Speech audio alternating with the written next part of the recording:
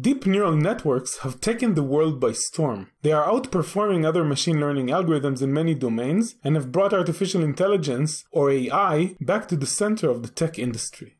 In this section, we'll briefly learn what deep networks are and how to use them from within OpenCV. We load pre-trained network models and use them for object recognition. Every week, we hear news reports of deep learning or deep neural networks achieving human or even superhuman abilities to more and more tasks. But what are deep networks?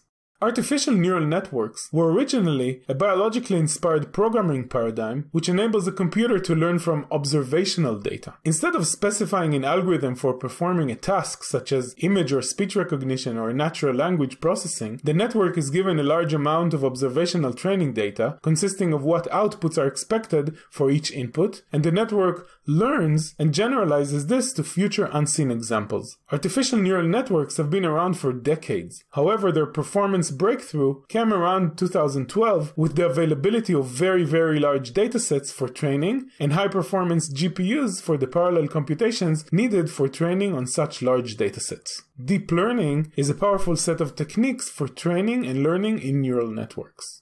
An in-depth review of deep learning is beyond the scope of this course and deserves a full course on its own. In this video, we'll get a taste of what deep networks are and a little bit of intuition about the structure and underlying mathematical concepts. A network's input is an ordered set of values of a known predefined size. This can be a one-dimensional vector, like an audio sample, a 2D matrix, such as an image, three-dimensional data, like 3-channel image, video, or any other data as the network was trained on. Each value in the input can be thought of as a node in a graph, and specifically a node in the input layer of the graph. From each node, graph edges go out to additional nodes at subsequent layers. These internal layers are called the hidden layers. Each such edge is weighted by some scaling factor, and the weighted sum of all incoming edges into a hidden node will be the value at that node. The last layer is called the output layer, which corresponds directly to the solution of the problem the network was trained to solve. Since all we have are weighted sums, all operations are linear and efficiently performed using basic algebra,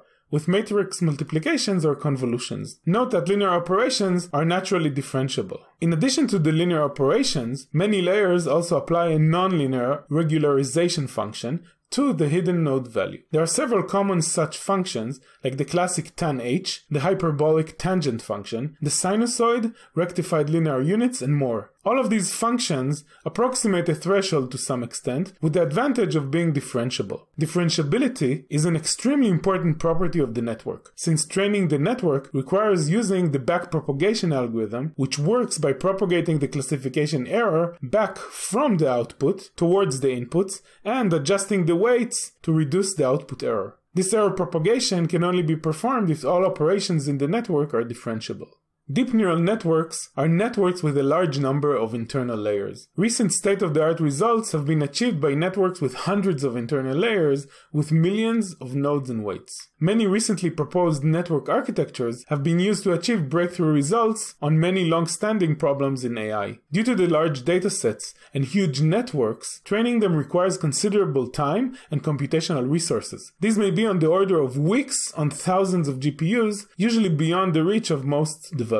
However, once a network is trained, it can be used quite efficiently to classify or solve a problem that it was trained for. There are multiple tools and libraries for constructing and training deep networks. These include TensorFlow, Caffe, Torch, Keras, and Theano. Re-implementing yet another deep learning library could be considered outside the scope of OpenCV. Instead, OpenCV provides utilities for loading and running models or networks pre-trained by popular deep learning frameworks such as Caffe, TensorFlow, and Torch. Deep learning is a quickly evolving field, and new network architectures, problem formulations, and pre-trained models are being published and released all the time. OpenCV tries to remain abreast with these developments, and indeed support for new network layer types is being constantly added. In fact, OpenCV supports two APIs for loading and using DNNs. The Deep Neural Network module, CVDNN, provides a rich set of features for loading DNN models and many layer types. In OpenCV 3.2, it resides in the OpenCV contrib repository, but in following versions it has moved to the main repository. In order to keep up with the fast pace of DNN development, OpenCV is also integrating the externally developed, header-only, TinyDNN library